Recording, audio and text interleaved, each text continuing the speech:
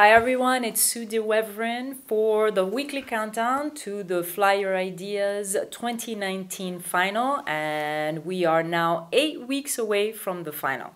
As I mentioned in our last videos, there are 6 challenges to this year's competition, and today we are joined by our Electrification challenge sponsor, Valery Gineste, who also happens to be the head of Electrical Power and Engineering Lab. Hi Valery, thanks for joining us. Hello, thank you for your invitation.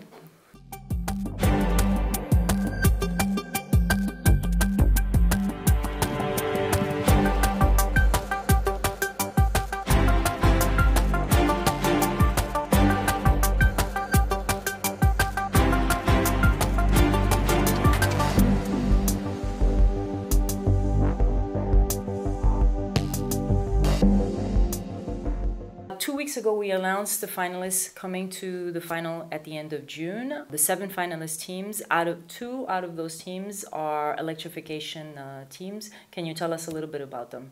Yeah, of course. I think that proved that electrification is a real topic for the future and to prepare the future. Mm-hmm. And yeah, it's nice because we received something like 150 proposals.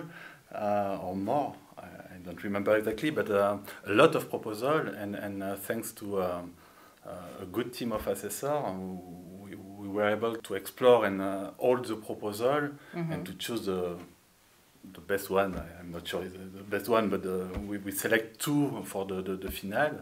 And the first one is linked to electrification topic, of course, but is more in order to save mass and to provide more performance on electrical motors. And this team is a Osprey team, and they propose a motor intra-body cooling system.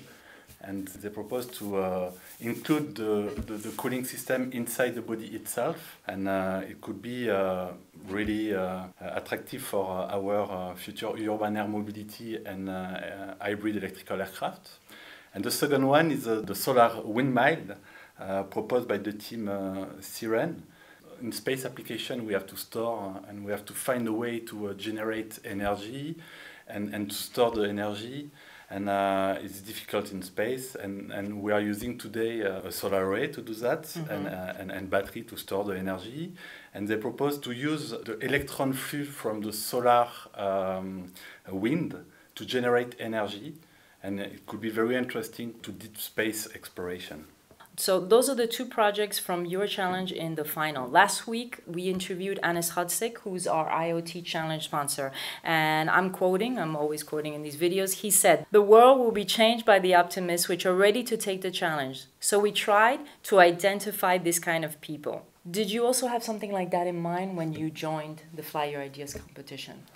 Yeah, I think we have to consider the student as a future engineer in Airbus. And for me, what is really interesting in telling the student to find new ideas or to propose something new, mm-hmm. that they have no limitation and they propose something impossible or not, but mm-hmm. Without any limitation.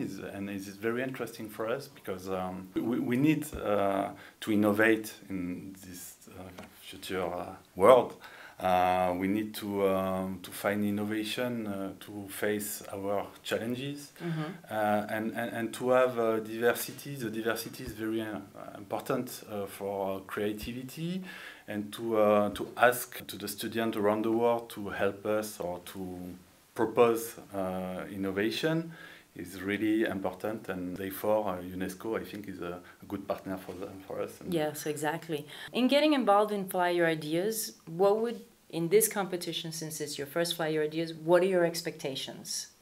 Yeah, when you came to me, you proposed to participate on this challenge, I was very curious about the idea or the project that I will receive. And I didn't expect about something, but I was very curious. And now what I can say is that we receive a lot of really good ideas. It's nice to think that the student will become our engineer probably in a few years.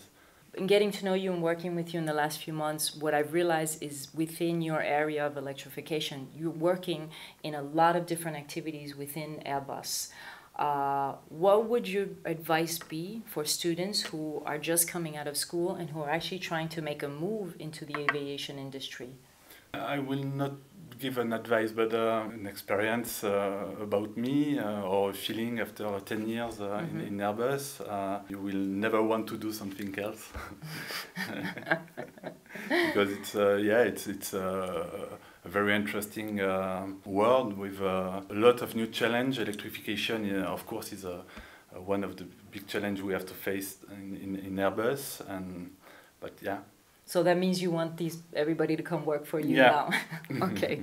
Now, in the final, we've got 25 students in the 7 teams in the final. But in the initial registration, we had over 2,000 students that registered for the competition. Now we're left with 25. Even if people didn't go further in the competition, what advice would you give them? Never give up and come back next year with your proposal and or a new one yeah. Right, because Airbus is always launching all kinds of challenges and competitions. Who knows what else is going to come back? Anyway, Valery, thank you for your time and your dedication. Do you have any last words you want to tell the students? Of course, I would like to thank all the students for the participation of this challenge, and I would like to thank the organization as well, and you, Suzanne, for a great job. Well, a reminder, we are now 8 weeks away from the final, so it's coming up very, very quickly. Things are accelerating, so stay tuned on our social media channels and see you next time. Bye!